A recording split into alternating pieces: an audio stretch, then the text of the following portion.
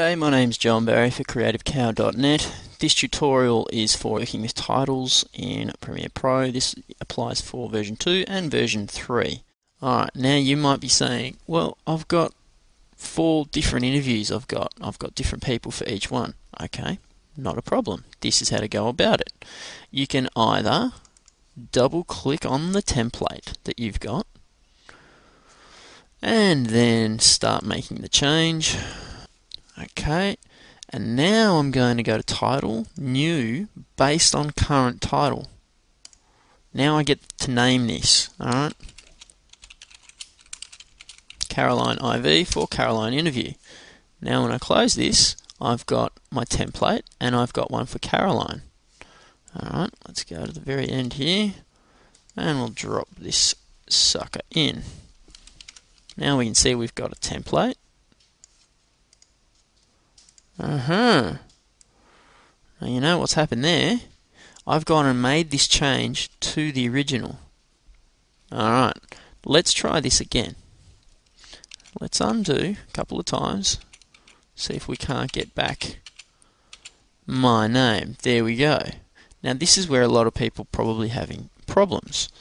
What we did was open the template, started to make the changes, and that's where we've got the problem. Okay, what's happening is, I don't know if you've ever noticed this, but you never need to save this thing. You just make a new one and close the interface for the titles and it's updated.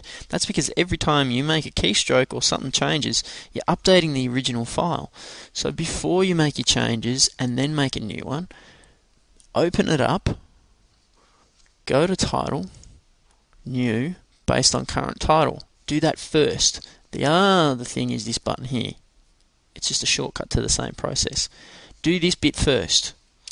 Okay, so now Caroline interview, it's renamed it for me. Now if I close this, we can see I've already got the Caroline interview here. If I drop this in, we can see they're the same because I haven't made any changes. But if I double click on the Caroline interview and I open it up, now I start making these changes. Now we're working with the update. Okay, that's updating. Now, this is because it doesn't save. It updates automatically with every keystroke. I don't even need to close this. I'm just going to push this out of sight here. We can see here, there, it's already updated. It just updates. Okay, I haven't removed that. I haven't closed that. It doesn't save. Alright, it updates.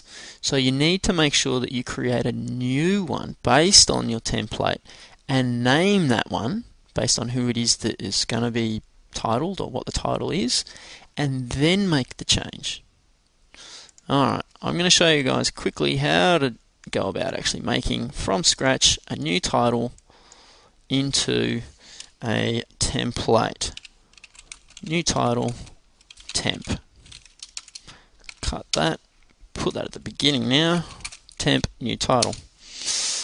I like to keep things neat and tidy here. I like to know where things are. Alright, let's start off by making temp title. Let's go to title, templates, go over here and save temp new title as a template. Alright, I'm going to keep it that. Actually, I might call it Army, because it's an Army font really. Alright, now this has now become a new template. Let's see. New template Army. Alright, it's as simple as that. For more hints, tips and tutorials, stay tuned to CreativeCow.net. I will be back soon enough with some more tutorials. I will see you all later.